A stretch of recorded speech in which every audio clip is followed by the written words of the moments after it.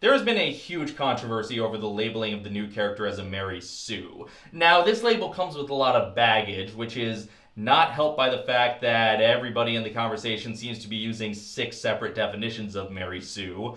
But in the broadest sense of a perfect character who's good at everything and has no discernible flaws, then yes, there is a clear Mary Sue in the movie, and that Mary Sue is Poe Dameron, perfect human, best pilot in the galaxy, can fly anything, snarks in the face of danger, nice to absolutely everybody, even lets Finn keep his jacket. And I, for one, was not even remotely bothered by that. Partly because it was a relatively small supporting role, but also because Poe Dameron is the classic dashing and pure sci-fi serial hero.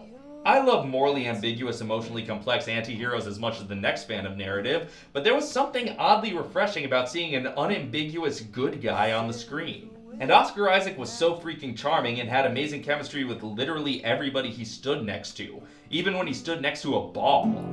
Star Wars, nothing but Star Wars. He was fun to watch, and it was a small enough character that he didn't need much more dimension than he got for this film, and I think there's room to develop him into something more nuanced for the next one. Okay, I'll address the actual controversy. Is Rey a Mary Sue?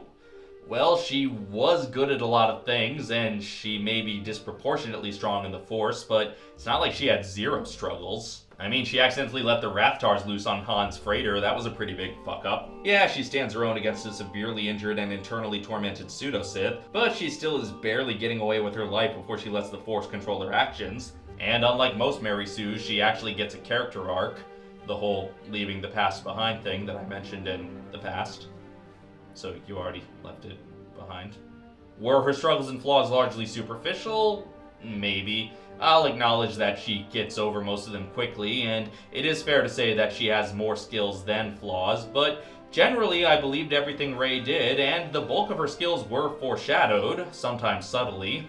And yeah, it would have been nice to establish that she had ever heard of the Jedi mind trick before she uses it, but it also would have been nice to establish that Luke had ever heard of lifting things with the Force before he did that successfully.